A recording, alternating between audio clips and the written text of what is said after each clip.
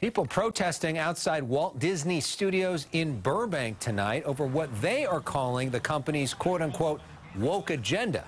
This anger stemming from Disney recently coming out against Florida's Parental Rights in Education bill, which critics have dubbed the Don't Say Gay bill.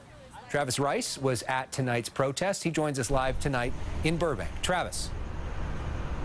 Alex, good evening. This is Disney Studios. This is where a lot of the top executives reside and where a lot of those big decisions are made. But tonight, a Christian group was here to basically say they feel Disney isn't so family-friendly anymore. It's the opposite of the Mickey Mouse Club.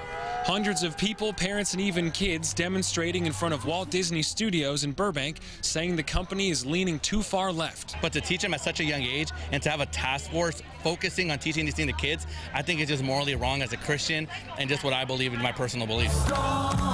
In what appeared to be part church service and part protest, the group called Hold the Line is also encouraging people to hit the entertainment titan in the pocketbook. Right now, it's a time to boycott, and then it's a time to stand up. This mom drove in from Orange County. Our job is to be parents, and then our job is to, make sure that they're watching appropriate things. Just a few weeks ago, Disney employees walked out in Burbank claiming that the company had not done enough to stop the Florida education bill from becoming law.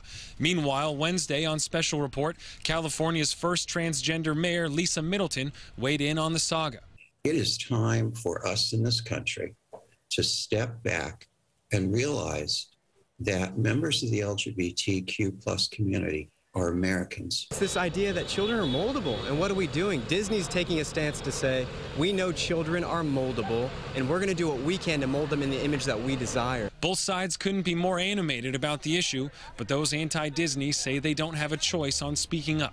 What do you say to people that say Disney's not making parents put their programming on for kids? Oh, that's fantastic. What is the largest media corporation in the United States? Are people forced to use Google?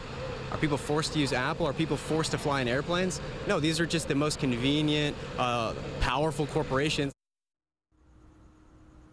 We did reach out to Disney, but have not heard back yet for their statement on the protest. However, for the boycott, one Twitter user did write to us that this would mean there would be less lines at Disneyland. Alex? All right, Travis. Thank you so much. Yeah, thank you.